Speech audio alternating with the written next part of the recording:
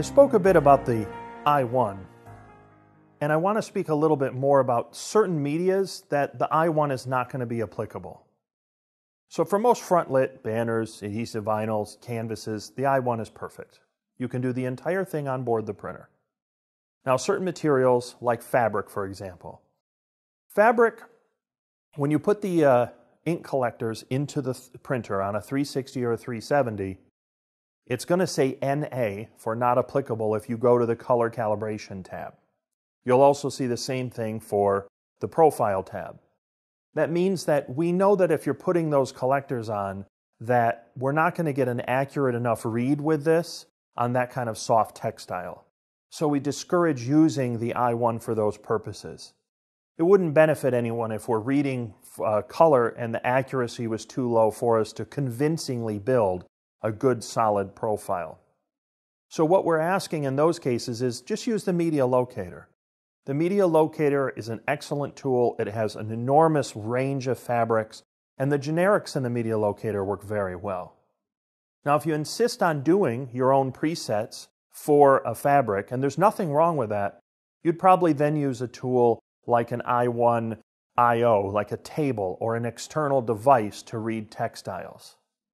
There are some workflows on the printer, and it's a little unusual, but it will allow you to read a fabric, say a coated fabric, through an adhesive vinyl workflow. I know that sounds a little strange because clearly fabric and adhesive vinyl are different things, but in another video, I'm going to show you how to do that, and I've done that myself, and it does work pretty effectively. Other things that can pose some problems using the I1 are certain types of papers. For example, if you print on some papers, what happens is the paper cockles. That is, it has sort of a wave to it. And when it comes back into the print path to read it, the I1 can't quite go smoothly across it and you get a little scratching. That's not ideal. And in those cases, we would recommend that you do it on an offline device.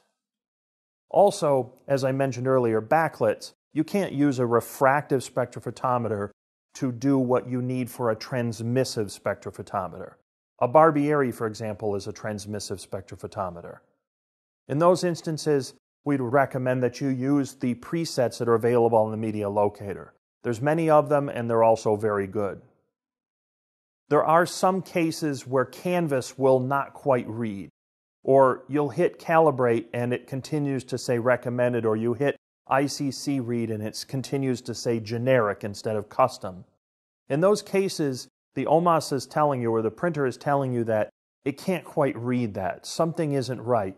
Now you can try it again, and usually I'll give it 2 and in some cases 3 attempts.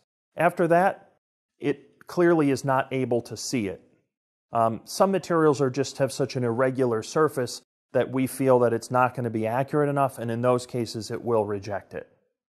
If that does happen, you can either use a preset, something on the media locator, or you can do it offline. So there are some exceptions to the OMAS, but I think to the I1, but I think the vast majority of medias that you're going to put in there will work beautifully.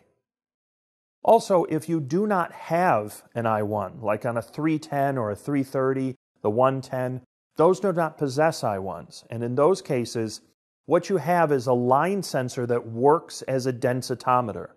You can still do the calibration for medias, and the calibration is key. You can do the first 2 steps, and we're going to go over the steps in another video. It's the only step you're not able to do is the one where you build the ICC preset. The ICC profile, you require the spectro. And we'll go over that in another video to explain what the steps are and how they work. So those printers still have a tremendous versatility by doing the onboard density readings and creating a color calibration.